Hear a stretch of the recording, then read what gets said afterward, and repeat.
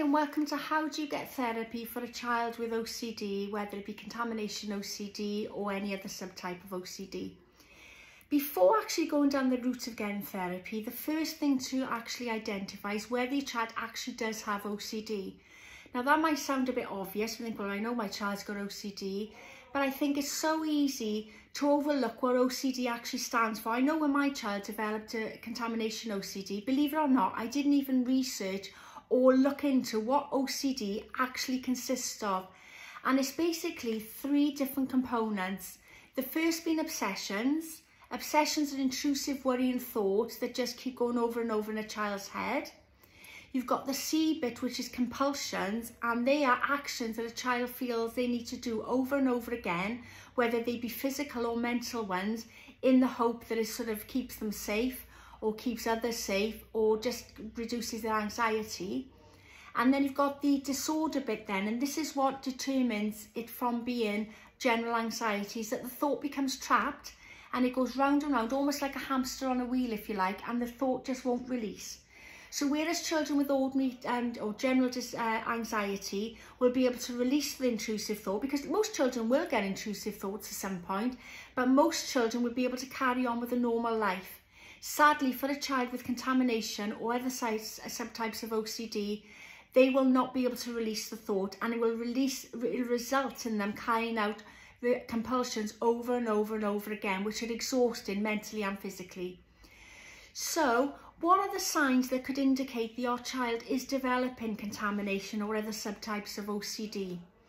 Well, in the case of from having experience of contamination OCD, the things that I would say to look out for is if a child is taking longer to do something, like getting changed, getting showered, getting ready. They suddenly become late, because this could indicate that they're doing so many compulsions that they sort of going later and later. They could cancel appointments at the last minute because they become so physically and mentally exhausted from carrying out these compulsions. Avoidance is another big clue, where they avoid going out altogether, because if you've got contamination OCD, sometimes it's easier to stay in your safe place, which very often is the home, rather than risk the fear of taking outside contamination back into your safe zone. Losing a lot of school attendance, that can be a big sign. Avoiding classrooms and people in school is another big sign. Avoiding bringing books home, that can be another big clue. Getting siblings to avoid classrooms and desks and to carry out rituals. Asking for constant reassurance, that's another big clue. If your child keeps asking, are you sure I didn't touch that, mum? Are you sure I won't develop this? Are you sure? Are you sure? Reassurance is a big clue. Having meltdowns over minor issues is another big clue. So they're just a few things to look out for. There could be an indication your child is developing some sort of OCD, whether it be contamination or germs or any other subtype of OCD. That's when you then need to be looking at therapy.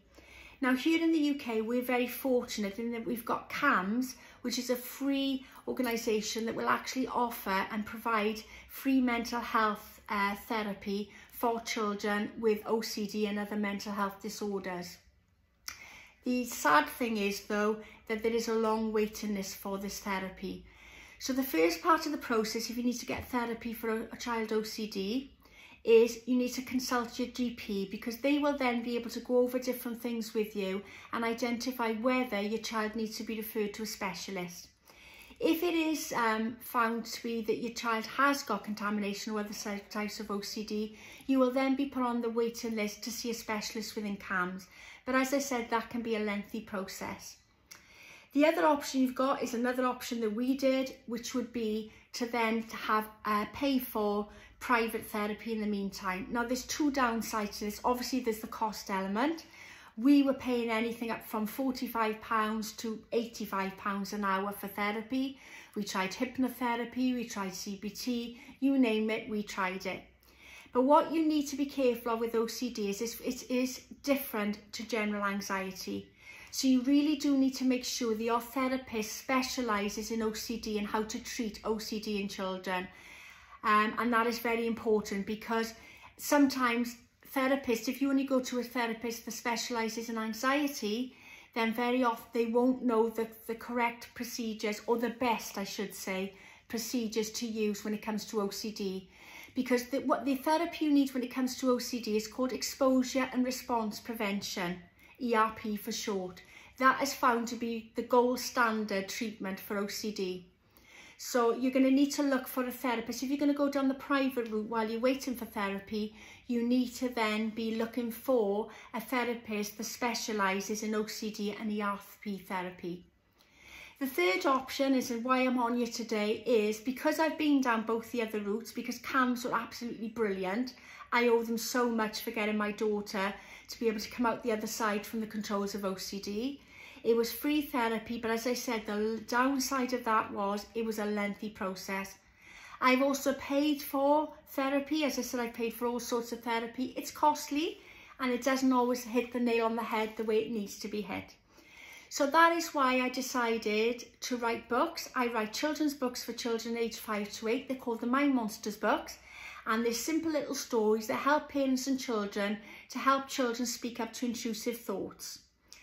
So that's the first product I offer. The second product I offer, which I'm really excited about as well, is that I've now come up with an OCD workshop. It's taken months of my life, but I was really passionate about creating a workshop to help parents support children with contamination and other types of OCD, so that you don't have to make all the mistakes that I made by feeding OCD and making it a living nightmare for not just my child but the whole family.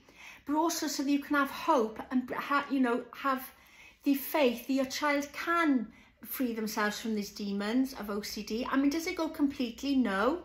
We thought my child was completely cured, but the minute anxiety creeps in, then OCD finds a way back in as well. But the good news is, once you know how to use exposure therapy, you'll learn to nip it in the bud very quickly so it doesn't become a big problem.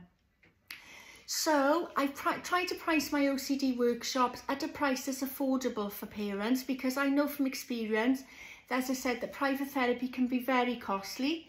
So while you wait for therapy, because I do always advocate trying to get professional therapy as well from organisations like CAMHS, but while you're waiting, my OCD workshop, in my opinion, obviously I'm a bit biased because I've created it, but I've put a lot of hard work and love into this product to try and help as many other mums and dads from having to go through what I went, by knowing the right ways to tackle OCD rather than the wrong ways. So my OCD workshop is priced at £45, and you can actually find details of my workshop on my website under the workshop category. And you can also find details of my Mind Monsters books as well.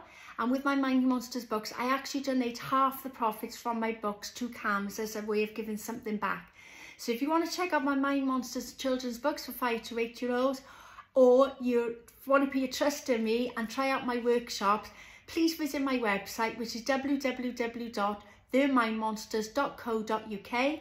And as I say, I'd love to, try and help you on your journey to helping your child with some therapy for OCD, contamination and other subtypes of OCD while you wait for professional therapy. If you've enjoyed my video, please subscribe to my channel and just like this video so I know I've been of some help. Thanks for watching. See you on the next video.